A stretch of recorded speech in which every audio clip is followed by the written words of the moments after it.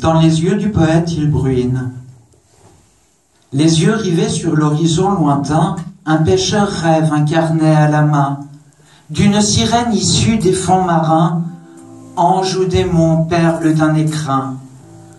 Mi-femme, mi-poisson, son chant résonne, diapason en ultrason, elle se donne, ondulante, subtile, sensualité, la séduit d'un regard passionné. Sous le feu puissant, le soleil embellit son sourire vermeil. Ra et Neptune en corps à corps la bénissent d'un Éden en feuilles d'or.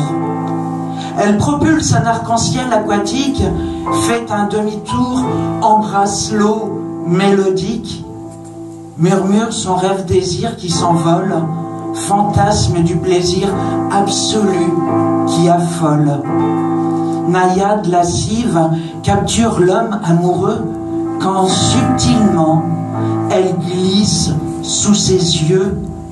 L'océan et ses brisants elle enlace, sur l'iris du poète se déplace.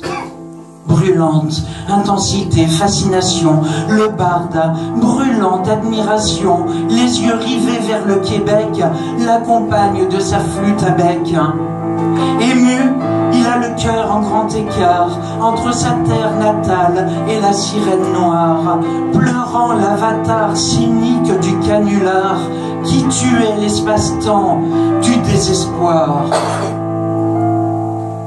Nymphe, symbole des eaux, elle revient, son chant aux oreilles du marin soutient, l'aquatique, sensible, et son chemin, il peut y héberger la force du destin.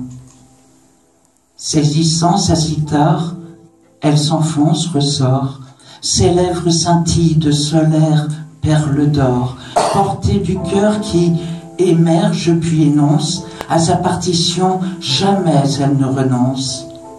Musiques endiablées et mystiques dérivent des appels aquatiques.